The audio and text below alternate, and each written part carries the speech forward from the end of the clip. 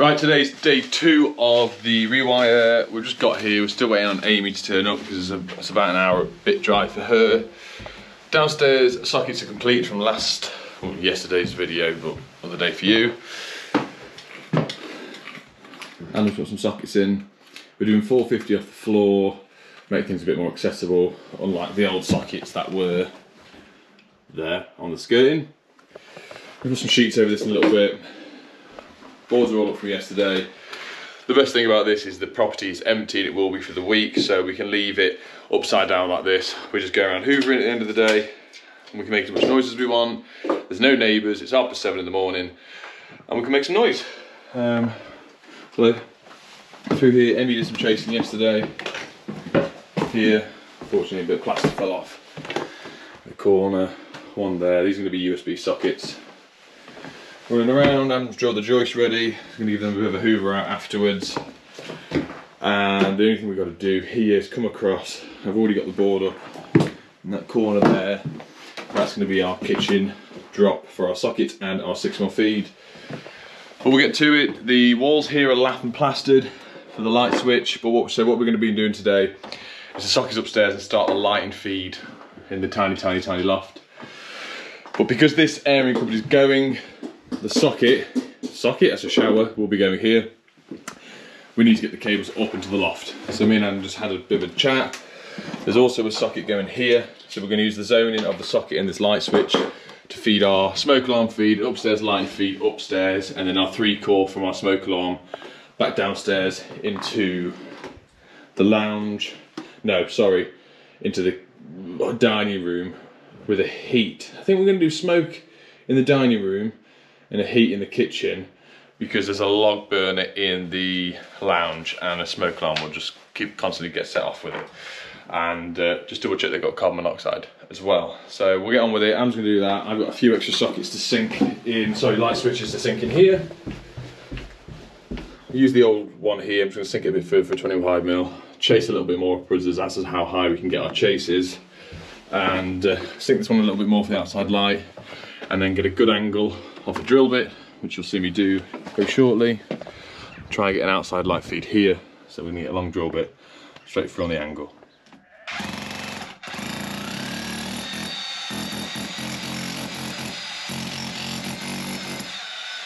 That floorboard you got up yesterday, where the cables come down the light switch drop in the hall. Yeah. Can you pull them up for me, mate, please? 2 seconds. I've literally got them all drawn around it. Okay, there should be a singles and 2 2-cores. What I haven't mentioned as well is all the switch drops that we're going to do. We're going to do it in 3-core and earth, so that will allow us a neutral at the switches for the future in case any smart switches want to go on.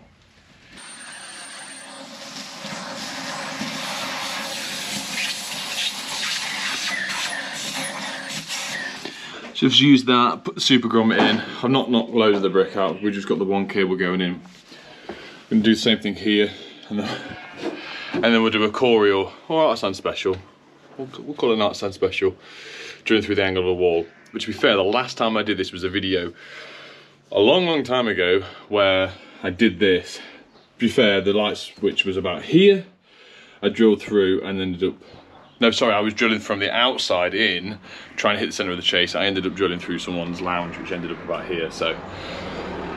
Let's hope we don't make that same mistake. And Amy's just driven straight past the road in her little postman pat van. Let's see if she... Oh yeah, nope, she's gone. Look how beautiful this is every morning, waking up to this.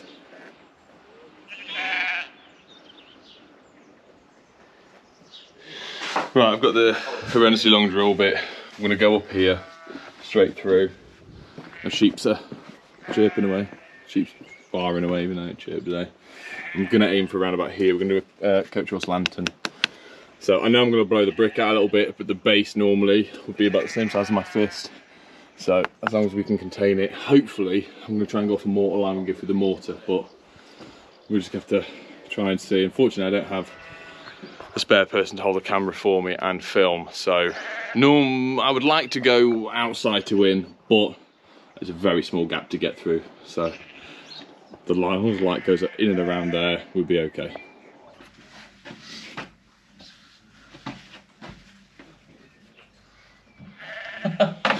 drill bit's too long.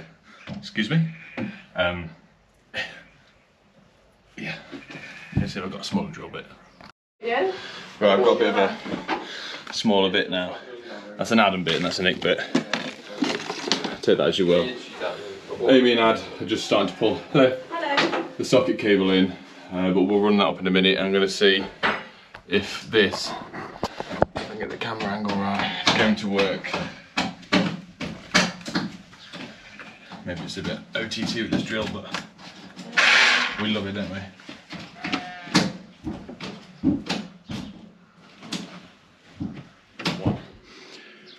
Now that's all done, I've just been going around with a drill bit.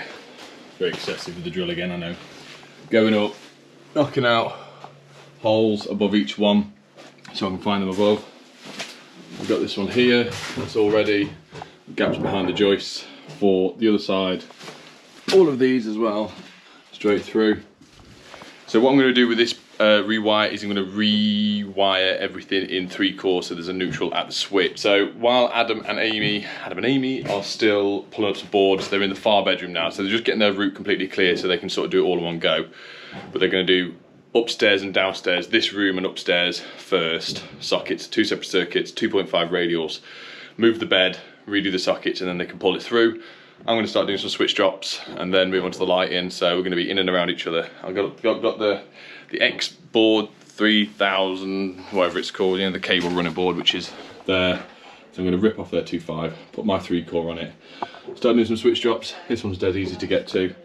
After I've done the switch drops, I'm going to go around and start pulling the lighting circuits. Well, downstairs. I'll let Adam go upstairs in the loft. Also, on another note, so plasterboard ceilings are rated to about half an hour if there's ever a fire.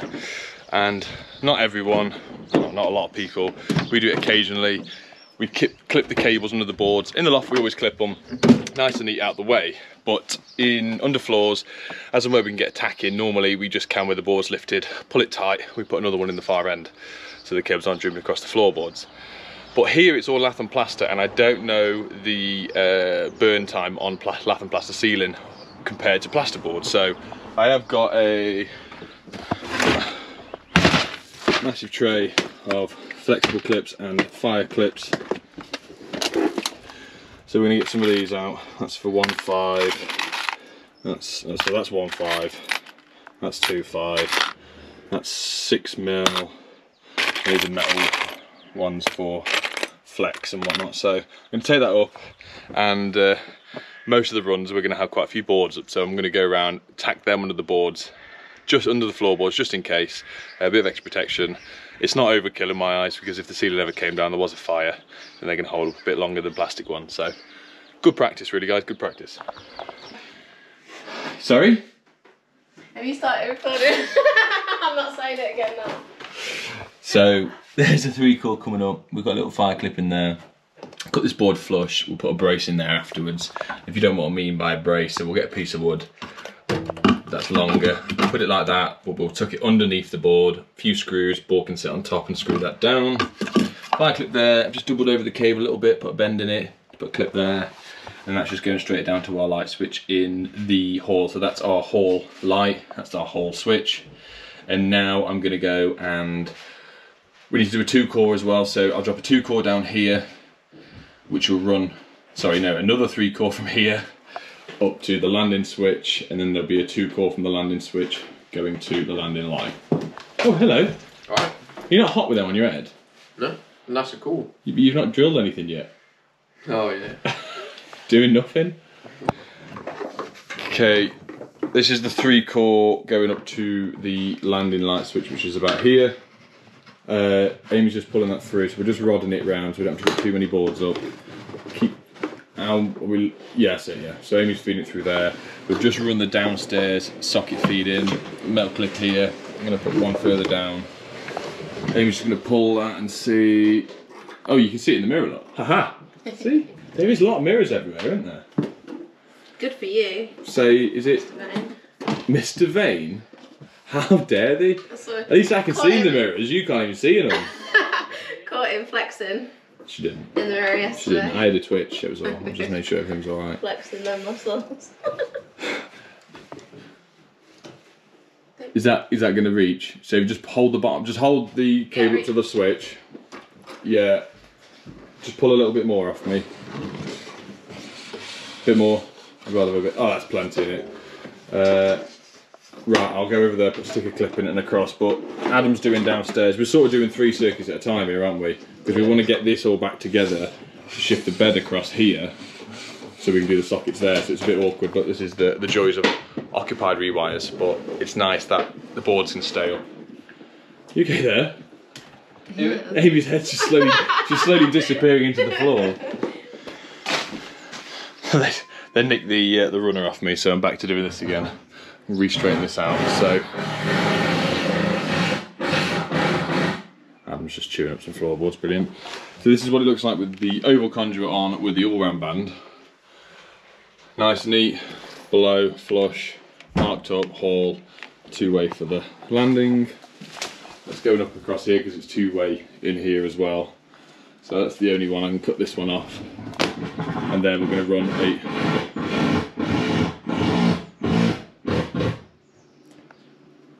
1-core. 1-core? No. We're going to run a 2-core unearth from here that will go up across the light fitting. The joists run this way.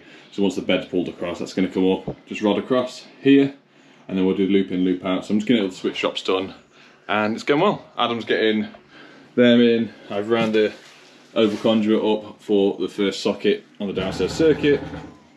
Bit of oval. No one's seen oval conduit before. It's the most, well, it's the perfect stuff to use with the wall chaser. So I'm going to try and do this one-handed. Oh. Oh dear, oh dear. Right, this is difficult. So I'll try and leave a bit off. So we are pushing it a bit more difficult with that one because there's a joist in the way, but with this one, I'm going to bend this out, so we'll push a bit more into the ceiling, get a bit up there, bend that around, like so. As it bends round, we'll slide that back down onto here.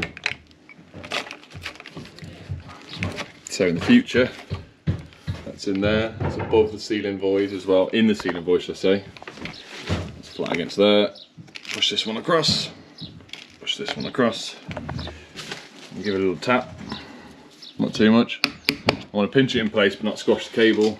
And then we'll do the same here. And now that's in. We'll fall back. Oh, if everyone's not watched the last video, I chased it either side and it's just old plaster, it just fell off. So we are going to go around at probably the last day. I'm going to get a bag of bonding. I'm just going to chuck some stuff in there, just get the dust down. Always spray it with some water or some PVA first, just to absorb the dust, something to stick to. Where I think it's a great finish. From now on, that's the way they will be run. Really happy with that. This got a bit messed up because I had to chase the wall downwards because the Metabo was overhanging on here. And as I went to the top, there's that little brick. It didn't actually hit any brick. The plaster's that thick, as you can see. As I was trying to do it in the angle without the steps, it just ran away from me. But it's within zones. So you take a 2-core up from there, across here, then we can take it across. Step over it first. That's it. Double. I think just double over. Leave it there and then fold it again. Yeah. Just old stains in it. So this is what I mean with the 2 need to go on here. This has been put in, all round banded. That far side's now in for the socket in the corner of the lounge. It's just doing sections per sections. The other bed in the other room we've actually put on its side, but this one's, well, covered in stuff as well. This one's been up already. And then over again. Got it with me. That's it. The joys. Go on, Ad, flick it up one more. That's it. Yeah. So, key thing, you probably know this because you've done domestic quite a lot, is anyone that's folding it up, don't step on the crease. Especially old carpet, innit? Because if you step on the crease, you end up actually creasing it, and when you put it back, it's an absolute nightmare. So there's me rod. There he is. And that's coming across from that far socket, and you've got a socket, it's going to be about here. It's going to be in this one. Yeah, we'll drag it across. But we're going to do a socket either side of here. But this is the stud wall. Well, it's not stud wall, it's You don't feel like it's like the plaster. I mean, this bit is, but that's rock hard. Right, we're just in the upstairs bedroom. We've got the last couple of socks to chase out, so I'm going to do this. Amy's going to pass me a few things. Can I have the drill, please, Amy? Yeah. Thank you. Can I have the SD8 bit, 5.5 bit, please? Yeah. Thank you. Right, okay. And a spirit level, please.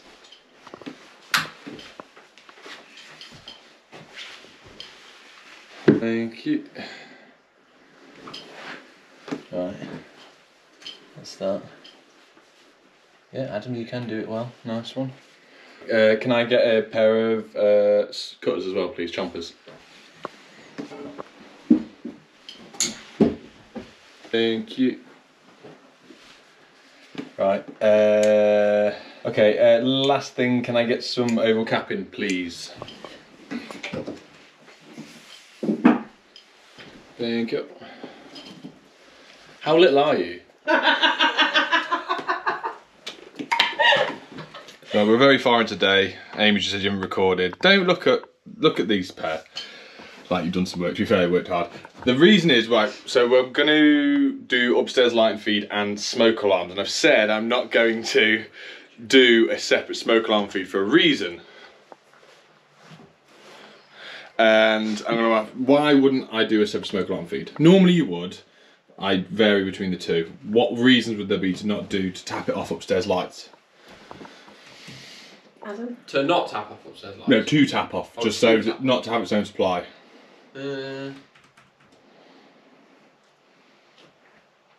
Cool, Amy? Dunno. I put them on together when I don't want them to be able to turn the smokes off. Boom. And why don't you want to be able to turn the smokes off? Because then... They beep. They're at risk. The problem, yeah. Well, we've been to loads of stuff before, is because when you have, especially rental, I'm not going to do it here, I'm going to put a smoke alarm feed in because we can. But rental, especially, if the smoke alarm's beeping, they'll just take the batteries out and they'll turn it off at the breaker.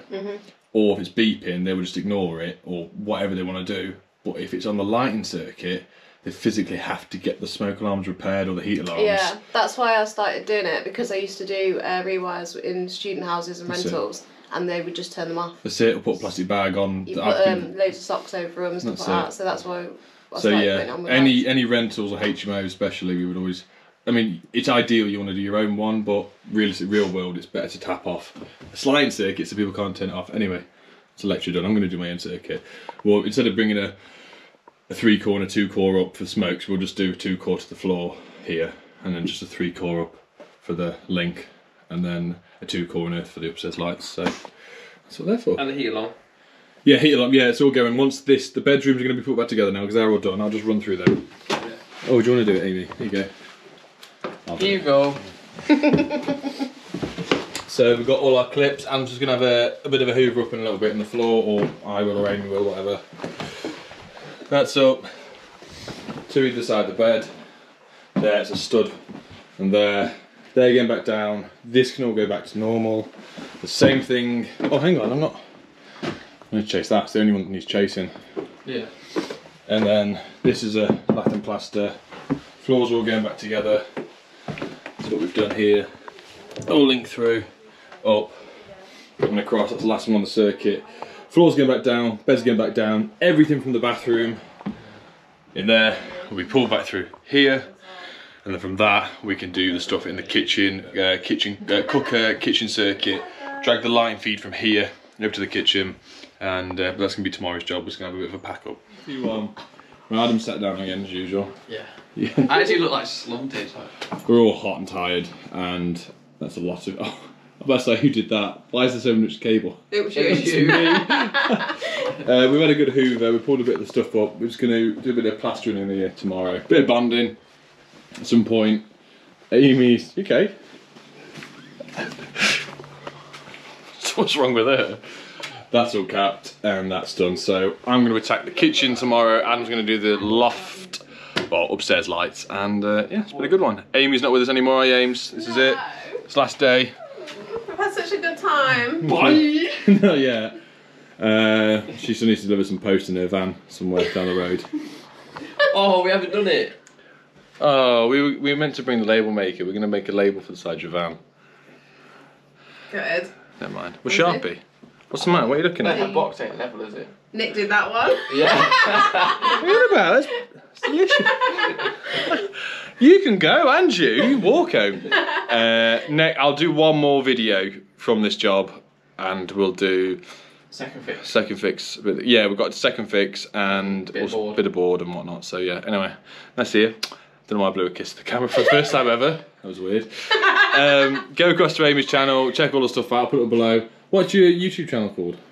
Women in Trades with Amy the Sparky. Is that your actual channel title? Is it? That's lovely. Bit of a mouthful.